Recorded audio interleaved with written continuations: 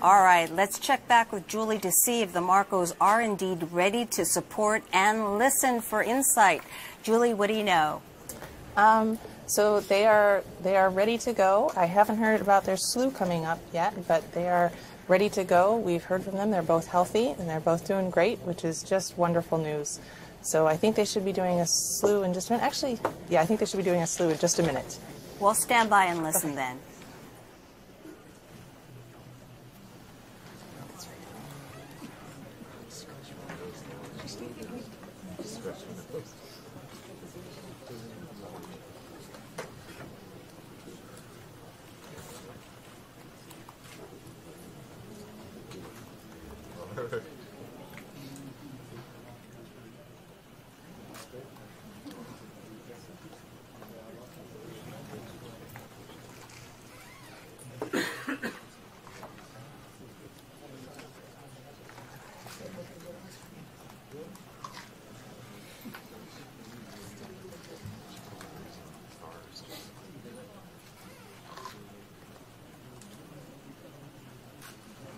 Oh, they're separated? Oh, no. You got me going, so I spun it.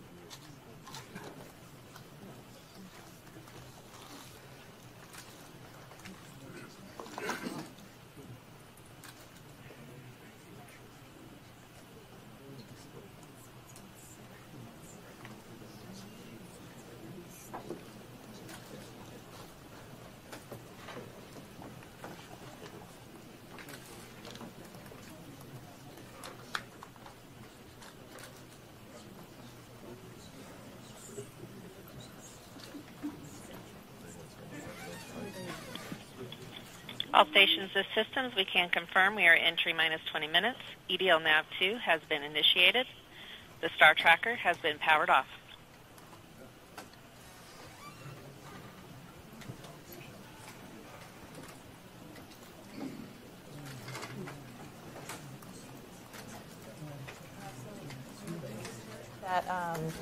The nav 2 software has been initiated. So when we're in cruise, we use a star tracker in a similar manner to how sailors navigated years ago. We look at the stars and get our relative position from them. And we use a star tracker for that. And now that we're close enough to Mars, we don't need that anymore. So we're going to transition to what's called nav 2 software. And that lets us basically just use velocity and acceleration from this point on. So we don't need the star tracker anymore. Marco, clarify. Slew to inertial or started bent pipe? Slew to appropriate attitude for bent pipe. Bent pipe mode will be entered shortly. Okay, thank you very much. And that was obviously our confirmation of the slew for Marco, so that's great news. Fantastic. So I was saying before that the nav2 software will propagate from here on out, and we'll use velocity and acceleration. So we have powered off our star tracker, and we're on our nav2 software, and everything's looking great. Okay. Thanks, Julie. Thanks. All right, the cruise stage separation is just about 4 minutes away, and Rob Manning joins us now. Rob is the chief engineer here at JPL and an absolute veteran of Mars landings. We're going to play a little video for you right now. You haven't seen it yet, but we'll roll it. Let's go ahead. This is Lander, are still alive? 14 reports, carrier lock at that day, Rob. There you are. You were the phase lead. You were sitting up front. Yeah. That's what I look like when it's successful. Yes. I hate to see what it would be like if I wasn't successful. But talk about that. What is EDL like? Why is it so hard? Well, it's many years of work by many, many people who struggle to put all the pieces together, and particularly because we can't really test entry, descent, and landing on this planet. It's much more complicated. Mars has a lower atmosphere, thinner atmosphere, less gravity. You just can't put the pieces. So imagine you had a big Broadway production, but you couldn't really do the show until all the audience shows up. So that's what it feels like. So you never really know if you've really done it right. Well, we've done it 7 times. Can we say that, hey, piece of cake, we know what we're doing? No, I don't think so. I mean, we get better at it, and there's no doubt. We've learned for both the successes and our own failures, including failures of other missions outside of this country.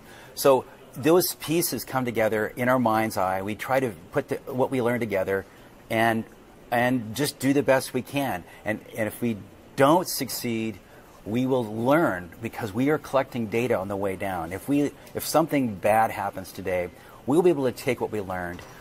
Even though we may fall on the ground after getting kicked off the horse, we'll get back up, brush ourselves off, figure out what we did wrong, and get back on the horse. Well, there's a lot of uncertainty. Just very quickly, give us some possible scenarios of what could happen during EDL today, especially during communications. Well, the great news about having communications, there's almost anything that go wrong, there's a very good chance we'll figure it out. But things like, the parachute has to go right. We know you don't open parachutes on Earth going Mach 1.5 times the speed of sound. You just don't do that. You don't need to on this planet. But we have to, because if we waited any longer, we'd be on the ground. A very complicated radar system has to work from outer space all the way to the ground and look for the ground. What if it locked up on the heat shield? Well, we've tried to avoid that problem. We've fixed that problem, we think, to prevent that from happening. But what if we got it wrong? Things like that could happen, and our vehicle could have things bad happen. But we've worked hard to prevent them. So at this time, we expect that the we're going to go to the recording has control room started. for cruise stage separation, Rob. Okay. Thank you, MRO.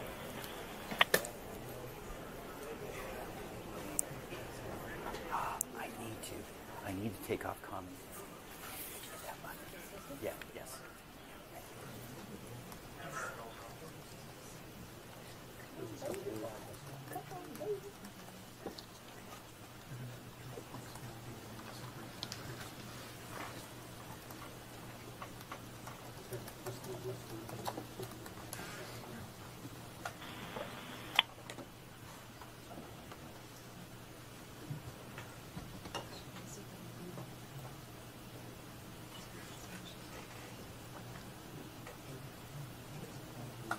InSight Systems, EDL Go ahead.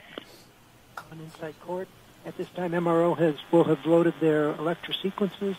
Marco is expecting carrier lock at any time. Marco B is reported there in bent pipe. Still waiting on A. Copy that. Thank you.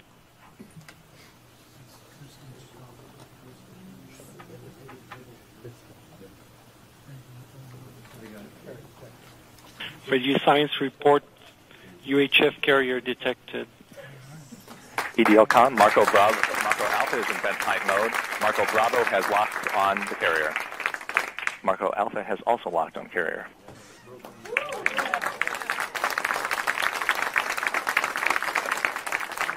Systems Ace on InSight Cord. As expected, the DSN has LOS for InSight Expand. Copy that. Thank you.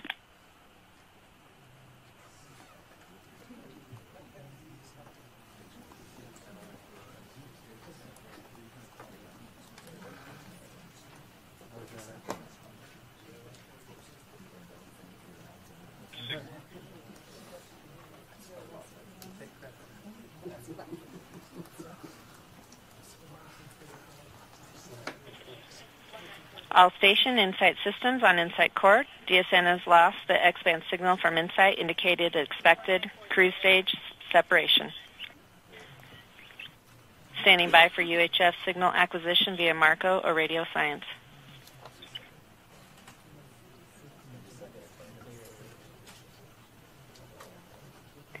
We are about 5 minutes from entry and have confirmation we've lost the X-band signal from InSight. This was expected because we have transitioned from the antenna on the cruise stage to the UHF antenna on board the spacecraft. Ground stations have detected the UHF signal and Marco has locked on the signal. This confirms that InSight is transmitting UHF signals as expected. InSight telemetry through the Marco relay is not expected until about 2 minutes before entry.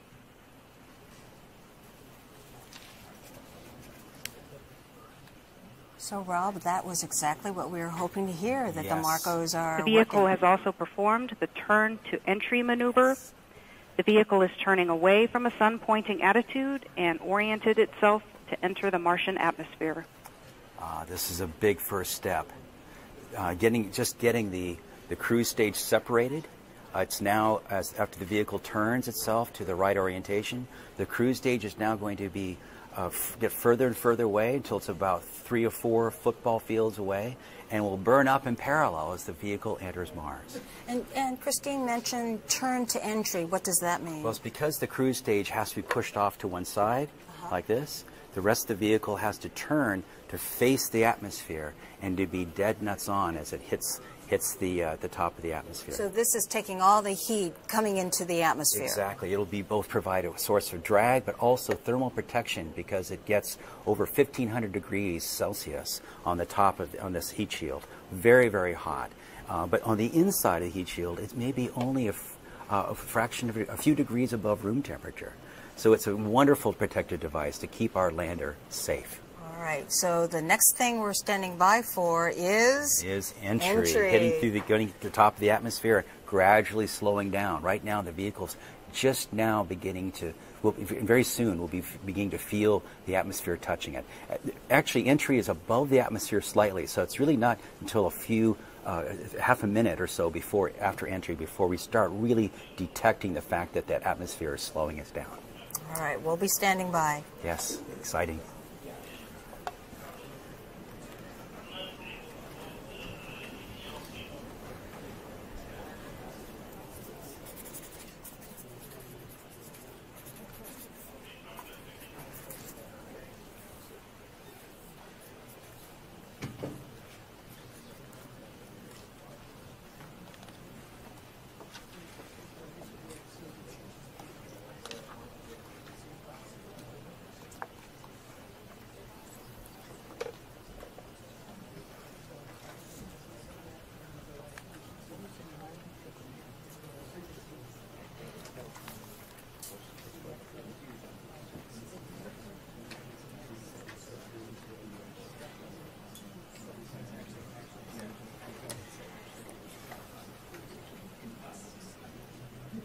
Rob, now entry is scheduled for 11:47.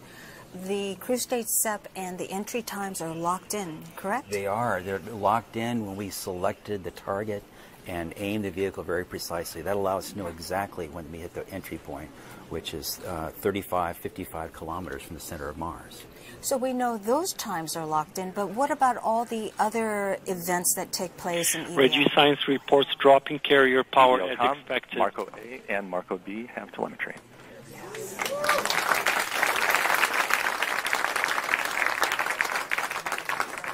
Just heard, both Marcos have telemetry. They are doing their job. These small CubeSats are relaying ones and zeros with a few seconds lag from the vehicle up to these two vehicles, and they forward them back to Earth to the Deep Space Network using X-band antennas.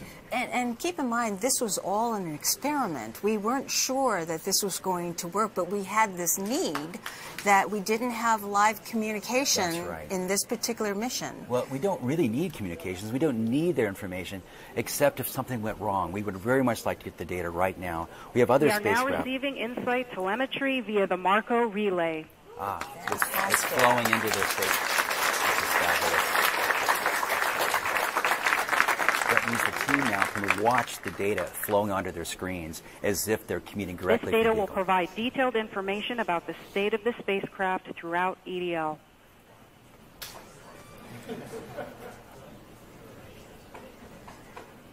We were on pins and needles waiting for that because we weren't really sure. This is wonderful news. This will allow us to give some, if this continues working all the way to the ground and beyond, we might even see a first picture from the surface of Mars. Wouldn't that be great? Very soon. Atmospheric entry on my mark.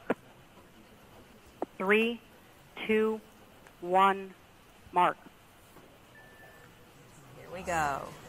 So in a few seconds, the vehicle will start sensing the atmosphere. I said 22 kilometers from the center of Mars, and it's going to start to slow down very, very slowly at first, but then faster and faster and faster till it reaches about 7 Gs. I made that mistake on the video. It's actually 7 Gs, not 12. And so but we'll still very, very quickly slow down.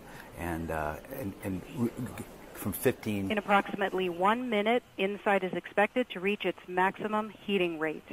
Oh, yes. Plasma blackout is possible during peak heating and could cause a temporary dropout of telemetry. This could last for as long as 2 minutes. Yeah, the gas that comes off the heat shield as it's slowing down, it looks like a meteor if you're on Mars watching the streak go by. That brightness of gas does interfere with the radio reception.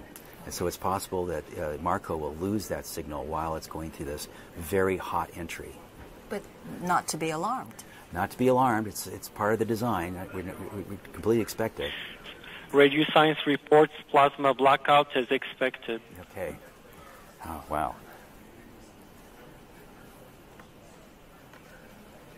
Ground stations have reported plasma blackout, still receiving InSight telemetry via Marco. Marco Alpha has carrier interruption. InSight should now be experiencing the peak heating rate. Portions of the heat shield may reach nearly 3,000 degrees Fahrenheit as it protects the lander from the heating environment. That's hot. Marco Bravo shows carrier interruption, but still in lock.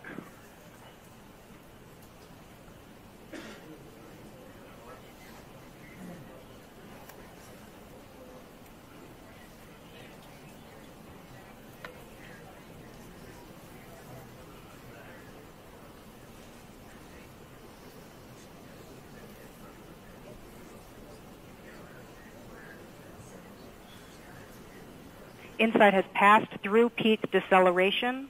Telemetry shows the spacecraft saw about 8 Gs. Marco Alpha and Marco Bravo maintain lock.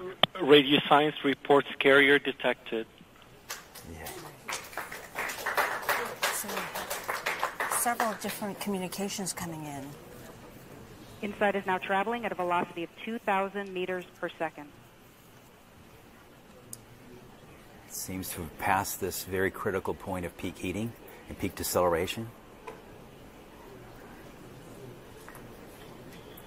The next big step is parachute inflation. And you can see that on our timeline on the bottom of the screen. The next event is parachute deploy. InSight is now traveling at 1,000 meters per second. Very close. Once InSight slows to about 400 meters per second, it will deploy its 12-meter diameter supersonic parachute. The parachute will deploy nominally at about Mach 1.7.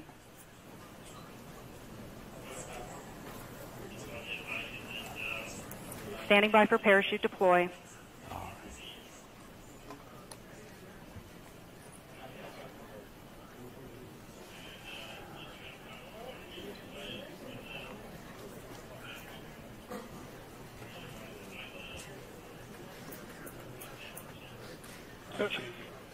Radio science reports sudden change in Doppler. Ground stations are observing signals consistent with parachute deploy. Marco Alpha, Marco Bravo maintain lock status. Telemetry shows parachute deployment. Radar powered on.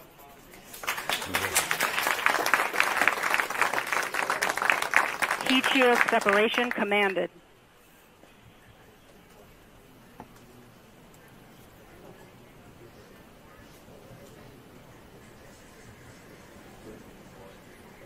This is really good news so far. It's fantastic. I'm on pins and needles. We have radar activation, where the radar is beginning to search for the ground. Once the radar locks on the ground and InSight is about 1 kilometer above the surface, the lander will separate from the backshell and begin terminal descent using its 12 descent engines.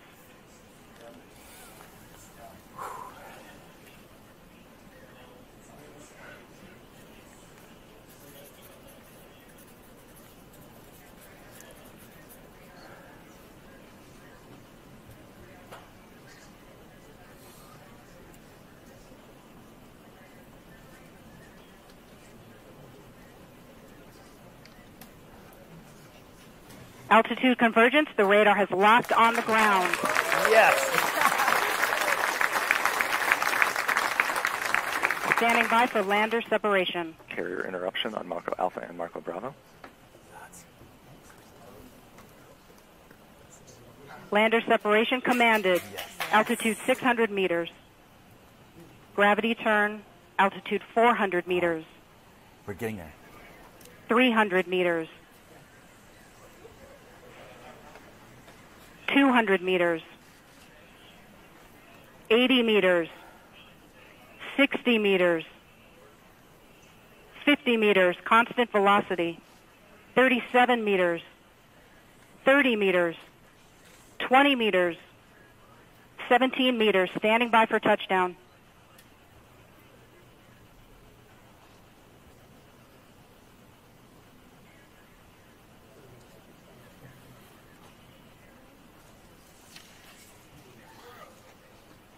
Touchdown confirmed.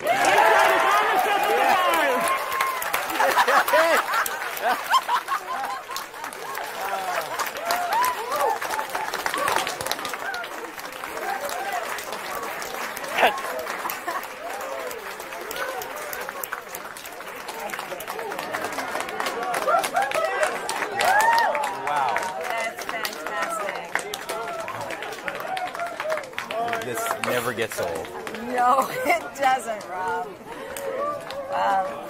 Control room just erupted.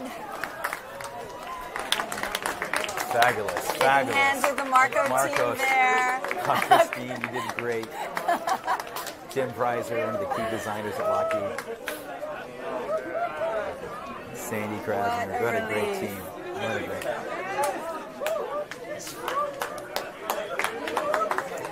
This is really fabulous. Fantastic news.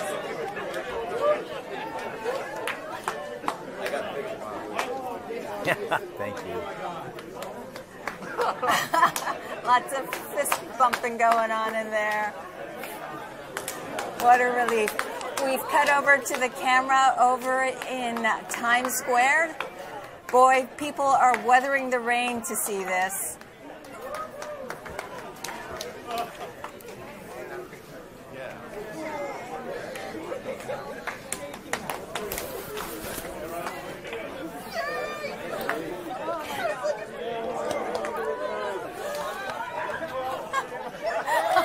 They can't help.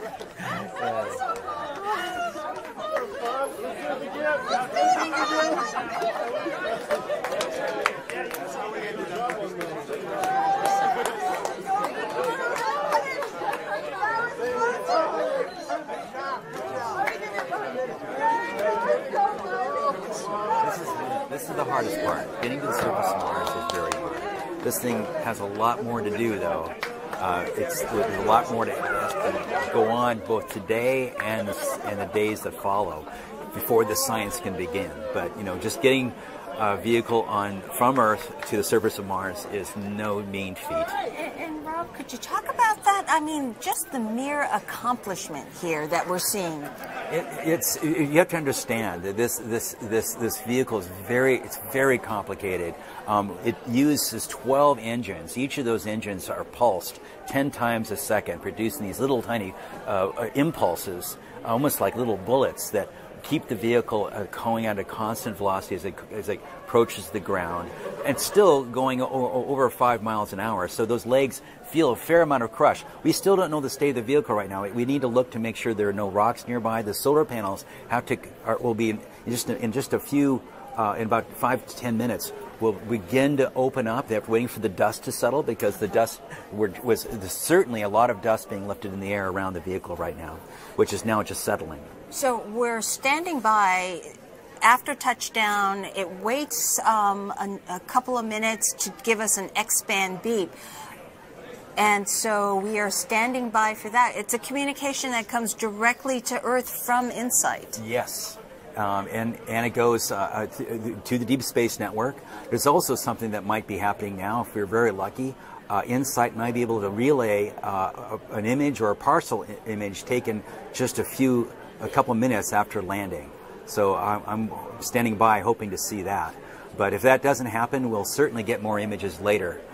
in our Odyssey pass in about 5 hours. We see Bruce Banner waiting for it. Yeah, they're I don't know if they see it yet. They're waiting. That's Justin Mackey and Bruce Banner looking carefully at the cameras to see what they might see.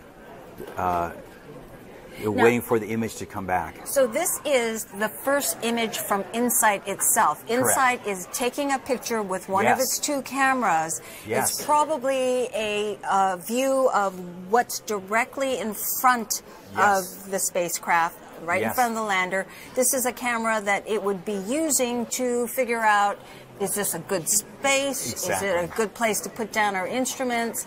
So it is going to take an image and send that image to the Marcos. The Marcos, in turn, will relay it back down to Earth. That's correct. They got it. Oh, now let's just wait. Let's see what they saw. There it is. Wow, right.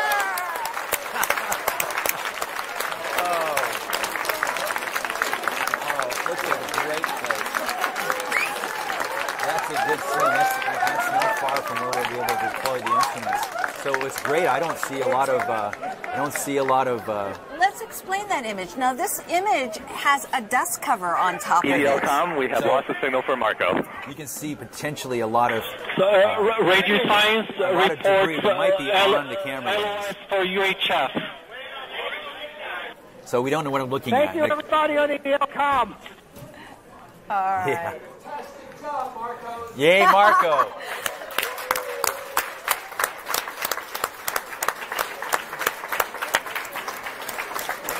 Congratulations. Meantime, there it is. You can see a better view. You can see that really is debris. And there's the horizon back there, the bluish sky. That's part of the lander deck on the front left. I can't make out, but it looks like there's not a lot of rocks in the field of view. But those dots you see there are very likely to be dust particles on the lens, the dust cover, which will be removed. And we'll get another shot later on. Yes. And a better, clear view after the dust cover is removed. So InSight's, CubeSat's relay communications job is done. They're now flying on. They're now taking pictures back toward Mars. Hopefully, MRO, which flew overhead, might have been lucky enough to capture the descent of this InSight lander under its parachute. While this was going on, MRO was flying overhead, recording the data, also monitoring the transactions and recording every bit of signal it could. But it also had the ability to take a picture. And maybe like we did with both Phoenix and later for Curiosity rover, we might be able to see the parachute inflated as well. That would be fantastic. We are standing by now for that X-band beep. Yes. InSight phoning home saying, I'm here and I'm okay.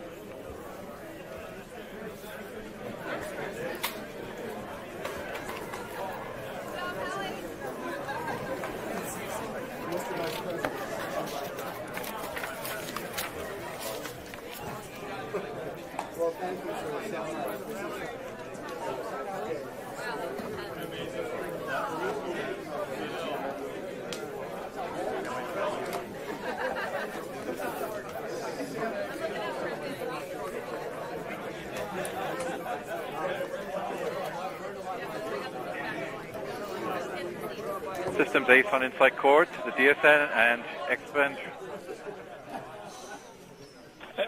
Radio science reports X-band carrier detected. DSN and X-band radio science have acquired the X-band touchdown on InSight.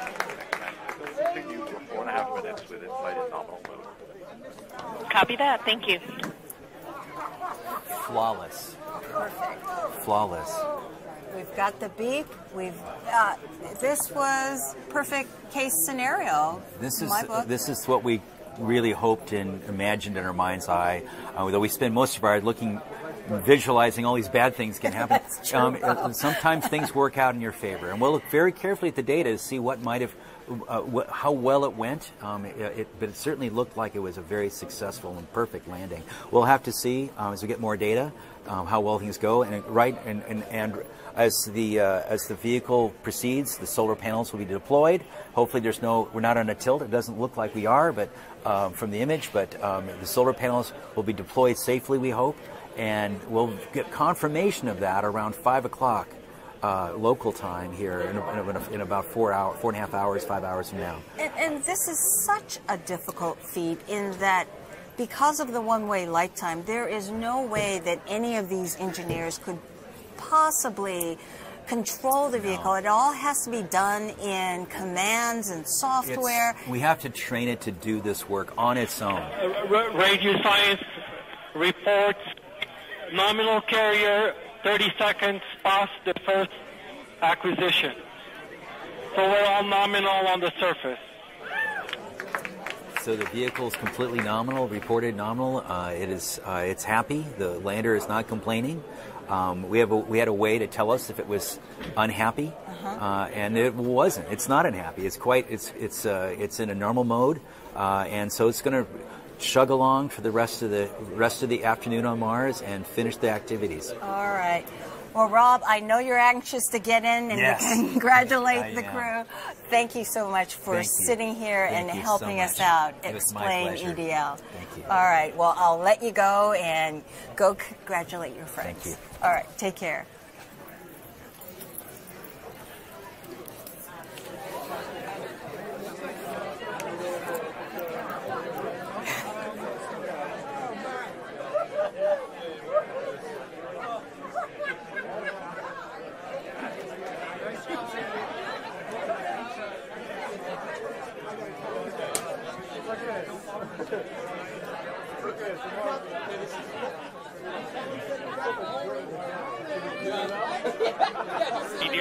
MRO Electra on InSight Ops. Opto loop recording completed at 20:04:34.